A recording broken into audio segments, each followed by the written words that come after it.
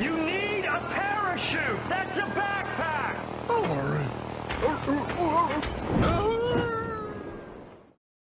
While Banjo-Kazooie is critically acclaimed and considered by many to be one of the best 3D platformers of all time, Banjo Tooie is a bit more divisive.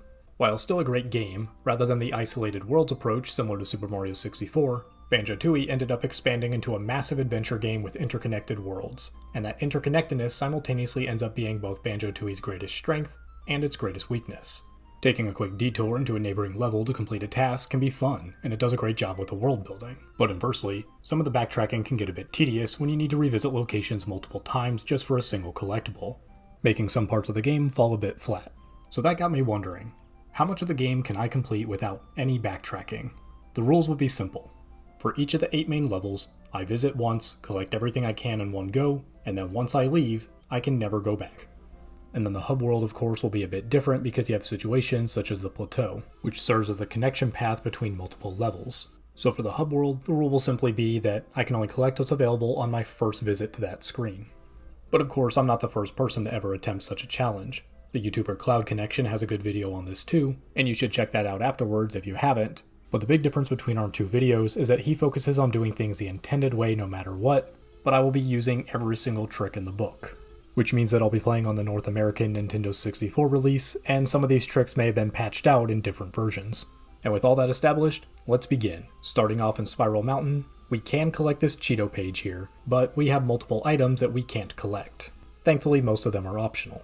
We can't free the fish to unlock the swimming upgrade until we get the Bill Drill from level 2, and we can't collect the mystery egg from this game pack without the grip grab from level 1. This other game pack here normally requires the grenade eggs outside of level 3, but with a well-angled beak bomb, you can clip right through the gate and then collect the egg. You can clip through again to escape, or you can just death warp because there's a flying pad inside the cave too.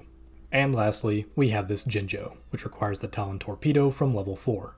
This is a so close yet so far moment. We can glitch ourselves into walking underwater, but then we can't actually clip through the boulder itself.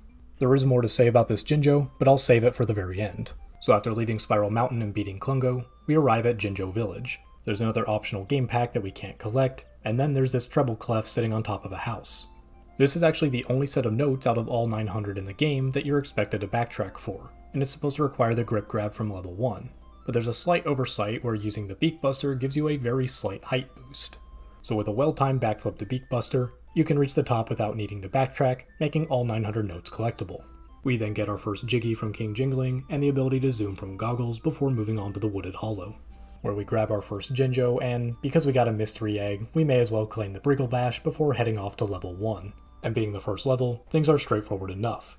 We can grab every single empty Honeycomb, Jinjo, and Cheeto page, as well as 8 out of 10 Jiggies without any fancy tricks. For Jiggy 9, you normally need the Bill Drill from level 2 to enter this cave before knocking the Jiggy down from atop the pillars, but using the Feathery Flap and Beak Buster gives you just enough distance and height to reach each pillar.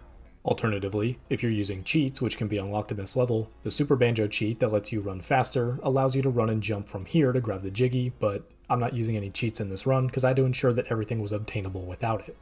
And then for Jiggy 10, you actually have to go to level 5. This is an example of what Cloud Connection refers to as a detour Jiggy. You quickly pop into an isolated section of another level and then come right back. So most people wouldn't really consider this backtracking. However, rules are rules, and I said that once I leave a level, I will not return no matter what, so I can only collect 9 out of 10 Jiggies in level 1. I'll still keep a separate tally at the very end for moments like this, but for now, 9 out of 10 Jiggies is a pretty good start. So as we start making our way to level 2, we can collect the notes and empty Honeycomb in the plateau, but then there's this Jinjo trapped under a boulder. Most people would say that this isn't backtracking, since you learn the Bill Drill in level 2, which is just a few steps away. However, I already said that for the hub world, the rule is that you can only collect what's available on your first visit to that screen. Rules are rules, and therefore, we're going to use a glitch called the Egg Barge, one of many tricks I learned from the channel of the no longer active YouTuber Chronokeys. By shooting an egg and then using the Beak Barge, your hitbox gets extended much further than usual, which means that we can collect this Jinjo without needing the Bill Drill. To answer your next question about the goldfish from Spiral Mountain though, it won't work on him because he has a cutscene tied to the boulder itself being broken, but that's just an optional upgrade anyways. So now we're off to level 2, where we immediately come across this Cheeto page on top of the sign at the entrance. Apparently the game expects you to use the springy step shoes that you learn how to use in level 5, but you can just jump from the rope. A solution so obvious that I thought that was the intended way the first time I ever played the game. So that means that every Cheeto page and every empty honeycomb is collectible in this level.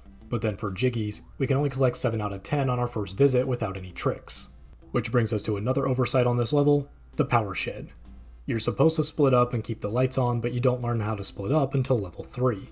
But you learn how to use the fire eggs right outside of level 2, and you can use them to light up the path instead. Once again, a solution so obvious that I actually thought that this was the intended strategy the first time I ever played. And then next, let's talk about the detonator transformation. Normally the detonator can move around, float in the water, jump, and detonate. But if you're moving against the wall while in the water at just the right angle, pressing A and then B with the correct timing causes you to levitate for some reason. And this means we can glitch our way up to the top of the waterfall without needing the springy step shoes from level 5. But then we have this Jinjo trapped up here. And while you would think that you can just use the levitate glitch again, I cannot find anywhere nearby to activate this glitch in order to get enough height. The Detours crowd is allowed to count this one because you swim through a pipe in level 4, and then in the span of several seconds you wind up at the top, grab the Jinjo, and then climb the chain to leave. But for my rule set, I can't count it.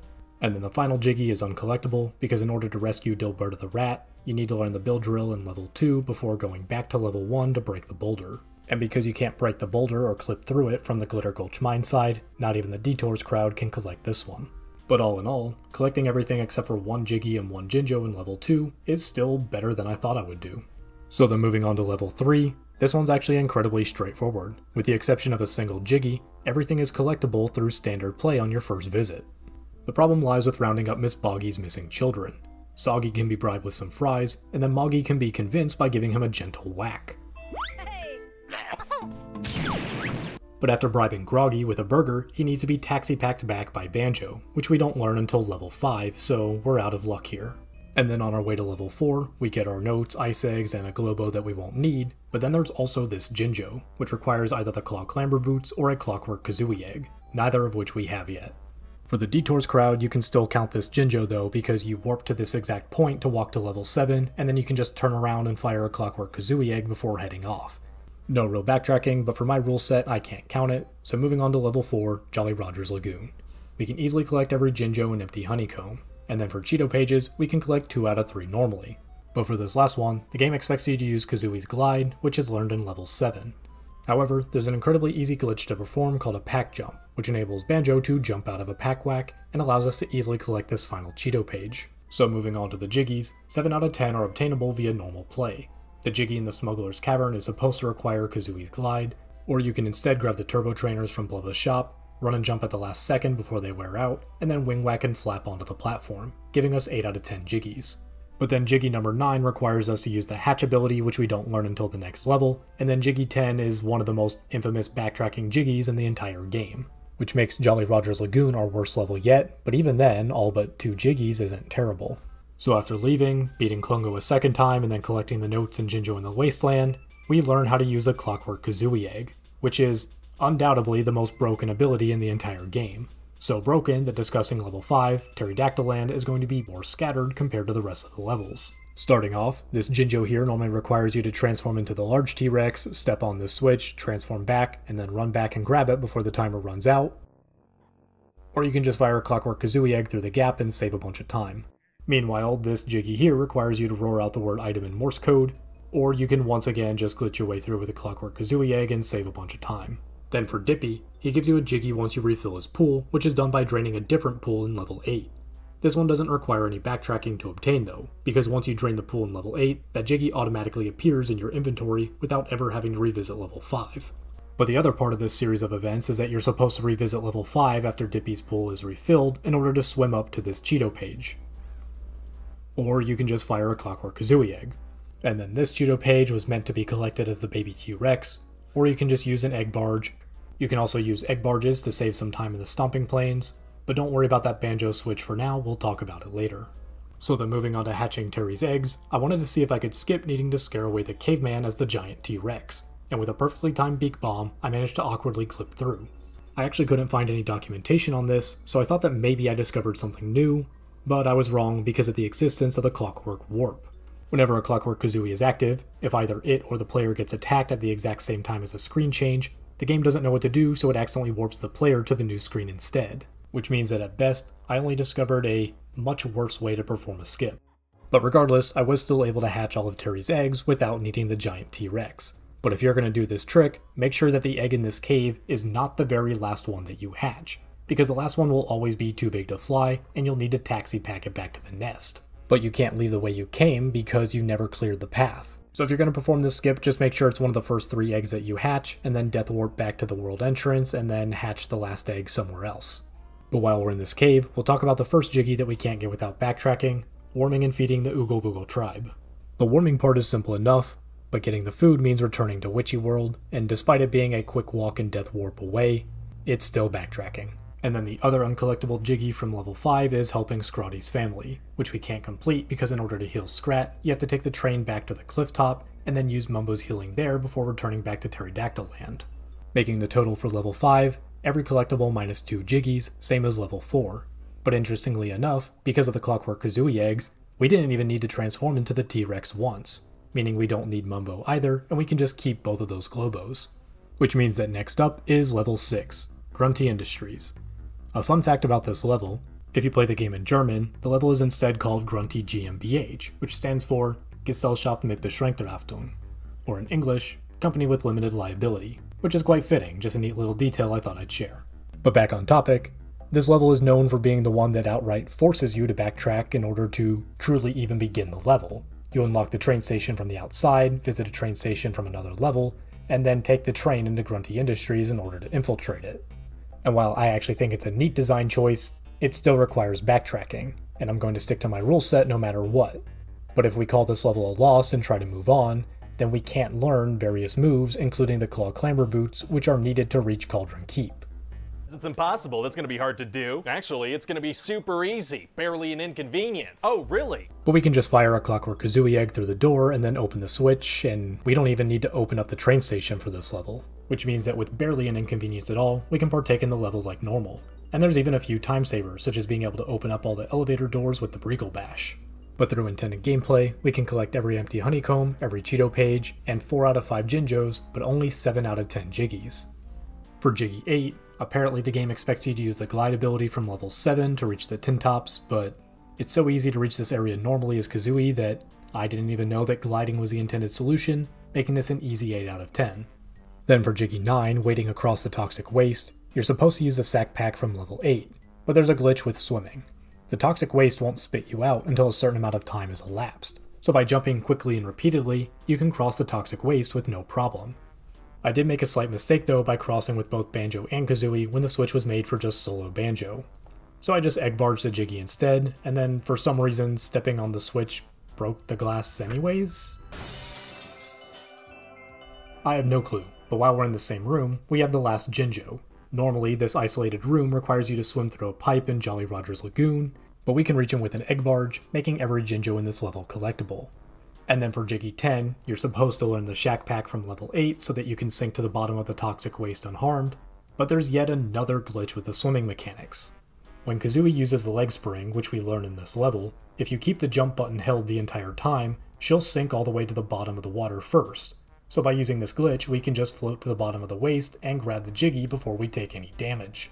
Which means that to my complete surprise, the one level in the game that tries to force you to backtrack to even begin it is instead the very first level we were able to complete 100% on the very first visit. Definitely did not expect that twist. So after that major success, we move on to level 7, Hailfire Peaks, where via normal gameplay, we can collect every empty honeycomb, every Cheeto page, and every Jinjo. And then because we help the aliens back in Jolly Roger's Lagoon, we can get 7 out of 10 Jiggies. Jiggy number 8 we can't obtain though because we have to return back to level 1 in order to transform into Stony Banjo before playing in the Coliseum Kickball Tournament, and then go back to transform back into Banjo. And then Jiggy number 9 is unobtainable due to a technicality. You can power up the oil drill in Hailfire Peaks, but it spawns in an isolated segment of Grunty Industries, so despite being a several second detour, I can't count it. And then Jiggy number 10 you have to go back to the Stomping Plains. Remember that Banjo switch I said not to worry about yet back in Pterodactyl Land? Well, now it's time to talk about it. You're supposed to learn the Snooze Pack in level 6 before returning to level 5 to obtain this Jiggy in an isolated section of level 7. So that means backtracking. But with a well-timed series of jumps, you can clip through Stomponodon's foot without taking any damage, meaning that at least the Detours crowd can claim this one. But for my rule set, I can't do anything about it because I can't actually clip through this wall with a Clockwork Kazooie egg. I'm down! Attention! At least not on our own, which is why we're going to enlist the help of one of the level's bosses, Chilly Willy. As you traverse the ice side of Hailfire Peaks, he'll periodically fire hail at you until you defeat him. And as you can see, it causes the screen to shake upon impact. So by positioning yourself just right, you'll be safe from the hail, and the screen shake effect will actually create a gap just wide enough for you to fire a Clockwork Kazooie egg through, meaning that we can in fact grab this Jiggy without any backtracking. And that's not even the only opportunity to exploit Chilly Willy either. You can also skip the entire mess of a sequence required for getting the train into the ice side of Hailfire Peaks by taking advantage of the hail near Boggy's Igloo in order to clip a Clockwork Kazooie egg through the ground. So we end Hailfire Peaks with all but 2 Jiggies, and then because this Jinjo here can be obtained with a Clockwork Kazooie egg instead of the snowball, it means that I don't need to transform it all and can save another Globo. Which brings us to the final level, Cloud Cuckoo Land, and this one is pretty straightforward. We have every ability at this point, so everything is obtainable. We even have a number of time savers too. Most notably, we don't need to actually open the safe, because we can just fire a Clockwork Kazooie egg into it. Which I'm going to do because being forced to find all of the switches for the safe combination would be literally 1984. So now we can start tallying everything up. We got all of the musical notes, all of the empty honeycombs, and all of the Cheeto pages, so next up are the Jiggies themselves. And in order to access the final battle, we need a minimum of 70 Jiggies. We got our free Jiggy from King Jingling and Ilo Hags, and then for levels 1, 2, and 3, we got 9 Jiggies each. For both levels 4 and 5, we got 8 Jiggies. For level 6, we got all 10, still can't believe that. Then for level 7, we got 8 Jiggies, and level 8, we got all 10. Which brings our grand total to 72 Jiggies. Just barely enough, and we didn't even need to talk about the Jinjos. But let's talk about them next anyways. The hub world, Ilo Hags, has 10 Jiggies for you to collect. The first one was the one given to you by King Jingling, and then the remaining 9 are obtained by saving all of the members of each colored Jinjo family. And while the number of Jinjos in each color house, and the locations of the Jinjos themselves remain constant on every playthrough, what's randomized on each different playthrough are the colors of the Jinjos themselves at each location. Cloud Connection explains this in far greater detail, but in short, there are 33 different patterns, which means that ideally, you would want as many of the unobtainable Jinjos as possible to be in the same family to minimize the number of Jiggies lost. In our run, we were unable to obtain a Jinjo in Spiral Mountain, Glitter Gulch Mine, and on the cliff top. So all but 3, which was way better than I would have guessed. So on a hypothetical worst possible seed, you would get 6 additional Jiggies, and then on a hypothetical best seed, you would get 8, bringing the total to between 78 and 80 out of 90. And just my luck, all 3 of the Jinjos I missed were from different families. But regardless of my luck, the answer still remains that you can most certainly complete Banjo Tooie without any of the backtracking. Or as some of you may phrase it, you can complete Banjo Tooie without having any of the fun. So now that we're way in the clear for completing this challenge, let's add the reasonable detours. You can add the Jiggy for returning the relic in level 1, and the oil drill Jiggy in level 7. Then for Jinjos, you can add the one in Glitter Gulch Mine, and the one on the cliff top, making all but one Jinjo obtainable, and bringing the Detours Allowed group to a guaranteed 82 out of 90 Jiggies. But is it possible to improve even further? Theoretically, yes. There's a very precise glitch known as a bit clip. Without getting too technical here, the floors in both Banjo-Kazooie and Banjo Tooie are made up of triangles, and it's possible to fall through those intersection points due to floating point rounding. I'll link to both a very detailed video on the topic by the 8-Bit Beast, and I'll also link to a 100% tool-assisted speedrun recently released by Ring Rush, which not only features a ton of bit clips, but also shows that you can in fact obtain the Spiral Mountain Jinjo. But pulling off a bit clip as a human in real time is a completely different story, and the guides for some of these involve incredibly precise setups. But if we could remove these barriers, then hypothetically, because of the Spiral Mountain Jinjo, my route could be 79 to 80 Jiggies, and then the Detours route would be able to obtain every single Jinjo, bringing their total to 83 out of 90. But from there are still so many hypothetical bit clip scenarios that there may even need to be another video one day, because maybe you could grab this optional game pack or the Mega Globo by going underneath, maybe you could obtain the Glitter Gulch Mine Jinjo by going underneath and swimming up, or maybe you could turn the Dilberta Jiggy into a detour by clipping through the boulder. And then because the 100% task shows that you don't even need to unlock the levels before entering them because the floors are merely a suggestion, maybe a new route that tackles these levels out of order could be theory crafted and then make some of those final remaining Jiggies collectible on the first visit. But for now, I'll end this video by saying thank you to all the dedicated players over the years whose research made this run possible, and for everyone watching, I hope you all have a wonderful day.